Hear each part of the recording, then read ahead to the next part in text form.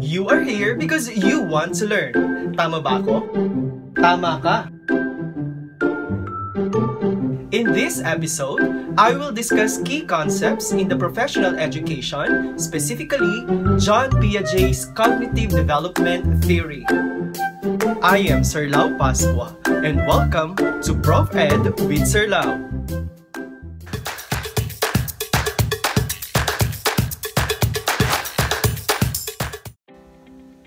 John Piaget was born in Switzerland in the late 1800s. He dedicated his life as a psychologist and developmental biologist. His name always rings a bell in the field of education because he is the first person to elaborate the cognitive development of humans. So, how did it all start?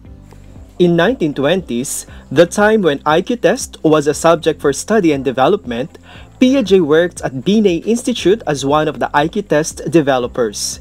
He observed that children had intriguing answers to questions in that IQ test, which requires logical thinking. Children tended to make incorrect answers with this level of questions. Through this, Piaget believed that these incorrect answers revealed the differences between adult and children thinking. By then, Piaget studied children from infancy to adolescence using natural and controlled observations and clinical interviews. In fact, his subject to this study was his own 3 children and his colleagues' children. Through his observations, he found out that children do not think lesser than adults, but they think in different ways. He then proposed stages in cognitive development, which are sensory motor stage, pre-operational stage, concrete operational stage, and formal operational stage. Children's development in each stage is determined by biological maturation and interaction to environment. He believed that these stages are always in sequential order. This means one stage cannot come first without the prior stage. He also believed that these stages cannot be skipped and that it marked new intellectual abilities upon reaching it. Gets mo? Gets ko! Cognitive development theory considers children like little scientists, wherein they take active roles in learning process rather than like empty vessels waiting to be filled in. Let's take a look at the first stage of cognitive development, which is the sensory motor stage. Sensory motor stage begins at birth until 2 years of age. It is called sensory motor because in this stage, children's thinking involves senses and motor skills like seeing, touching, and moving. This marks an individual's first leap from biological beings to psychological beings. Here are its major characteristics and developmental changes. The infant learns about the world through their senses and through their actions, like moving around and exploring its environment. During the sensory motor stage, a range of cognitive abilities develop. These include object permanence, self-recognition, deferred imitation, and representational play. They relate to the emergence of the general symbolic function, which is the capacity to represent the world mentally. At about 8 months, the infant will understand the permanence of objects and that they still exist even if they can't see them, and the infant will search for them when they disappear. During this stage, infant lives in the present. It does not have a mental picture of the world stored in its memory. Therefore, it does not have a sense of object permanence. If it cannot see something, then it does not exist. This is why you can hide a toy from an infant while it watches, but it will not search for the object once it has gone out of sight. The main achievement during this stage is object permanence, knowing that an object still exists even if it is hidden. It requires the ability to form a mental representation or schema of the object. Towards the end of this stage, the general symbolic function begins to appear, where children show in their play that they can use one object to stand for another. Language starts to appear because they realize that words can be used to represent objects and feelings. The child begins to be able to store information that it knows around the world, recall it, and label it. The second stage is pre-operational stage, which spans from 2 years to 7 years of age. This stage is called pre-operational because children have not yet mastered the ability to perform mental operations. Children's thinking during this stage is governed by what is seen rather than biological principles. Here are the following accomplishments of pre-operational stage. First one is semantic function. During this stage, the child develops the ability to think using symbols and signs. Symbols represent something or someone else. For example, a doll may symbolize a baby, child, or an adult. The second one is egocentrism. This stage is actually characterized by egocentrism. Children believe that their way of thinking is the only way to think. The third one is decentering. A pre-operational child has difficulty in seeing more than one dimension or aspects of situation, and this is called decentering. The fourth one is animism. Children tend to refer to inanimate objects as if they have lifelike qualities and are capable of actions. The next one is seriation. They lack the ability of classification or grouping objects into categories. And the last one is conservation. It refers to the understanding that certain properties of an object remain the same despite a change in their appearance. By 2 years of age, children have made some progress towards detaching their thought from physical world. However, have not yet developed operational or logical thought characteristic of later stages.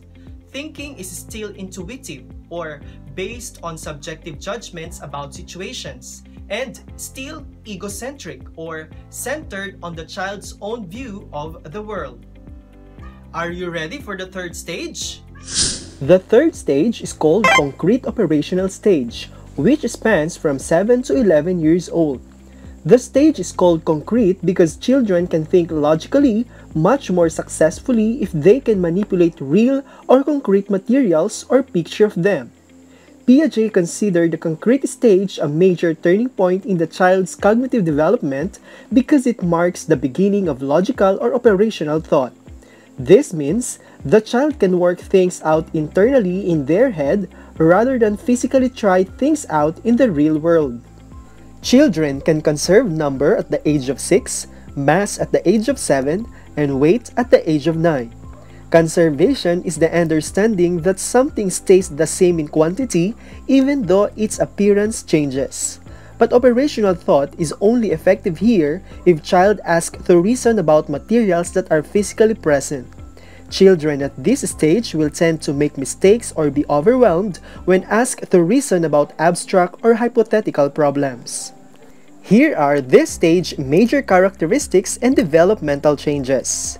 During this stage, children begin to think logically about concrete events. They begin to understand the concept of conservation. Children can mentally reverse things. And children also become less egocentric and begin to think about how other people might think and feel. The last stage of cognitive development is formal operational stage, which spans from 11 years and beyond. This stage involves an increase in logic, the ability to use deductive reasoning, and an understanding of abstract ideas. At this point, people become capable of seeing multiple potential solutions to problems and think more scientifically about the world around them. The ability to thinking about the abstract ideas and situations is the key hallmark of the formal operational stage. The ability to systematically plan for the future and reason out about hypothetical situations are also critical abilities that emerge during this stage. It is important to note that Piaget did not view children's intellectual development as a quantitative process. That is, kids do not just add more information and knowledge to their existing knowledge as they get older. Instead, Piaget suggested that there is a qualitative change in how children think as they gradually process through these 4 stages. A child at age 7 doesn't have more information about the world than he is in age 2.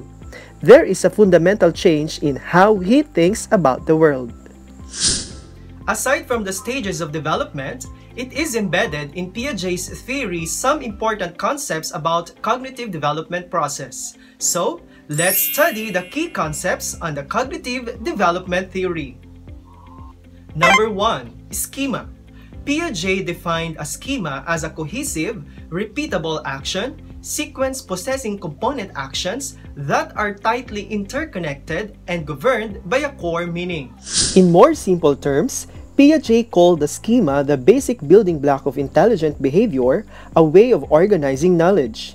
Indeed, it is useful to think of schemas as units of knowledge, each relating to one aspect of the world, including objects, actions, and abstract concepts. Wadsworth in 2004 suggests that schemata, or the plural of schema, be thought of as index cards filed in the brain, each one telling an individual how to react to incoming stimuli or information. When Piaget talked about the development of a person's mental process, he was referring to the increase in the number of complexity of schemata that the person had learned. Piaget emphasized the importance of schemas in cognitive development and described how they were developed or acquired. A schema can be defined as a set of linked mental representations of the world which we use both to understand and to respond to situations. The assumption is that we restore these mental representations and apply them when needed. The second one is the process of adaptation. John Piaget viewed intellectual growth as a process of adaptation or adjustment to the world. This happens through assimilation, accommodation, and equilibration. Piaget defined assimilation as the cognitive process of fitting new information into existing cognitive schemas, perceptions, and understanding. Overall beliefs and understanding of the world do not change as a result of the new information.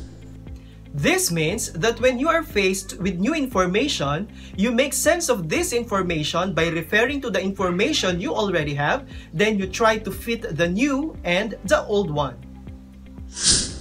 The second one is accommodation. Piaget defined accommodation as the cognitive process of revising existing cognitive schemas, perceptions, and understanding so that new information can be incorporated. This happens when the existing schema does not work and needs to be changed to deal with the new object or situation. The third one is equilibration. Piaget believed that all human thought seeks order and is uncomfortable with contradictions and inconsistencies in knowledge structures. In other words, we seek equilibrium in our cognitive structures. Equilibrium occurs when a child's schema can deal with most new information through assimilation. However, an unpleasant state of disequilibrium occurs when new information cannot be fitted into existing schemas. In total, Piaget's study on cognitive development breaks beliefs and later on was widely applied not only in parenting but largely on educational processes. Schools and educators used Piaget's findings as basis in crafting and reorganizing learning experiences for learners. Indeed, there is a big impact made due to this discovery. However, a number of psychologists questioned, developed, and even criticized the study of Piaget. The names are Lawrence Kohlberg, Lev Vygotsky, and Jerome Bruner. Do you want to know more how the rest of history was written? Subscribe to this channel and I will give you more comprehensible discussion on professional education topics. This is Sir Lau Pasqua. Thank you for listening and see ya!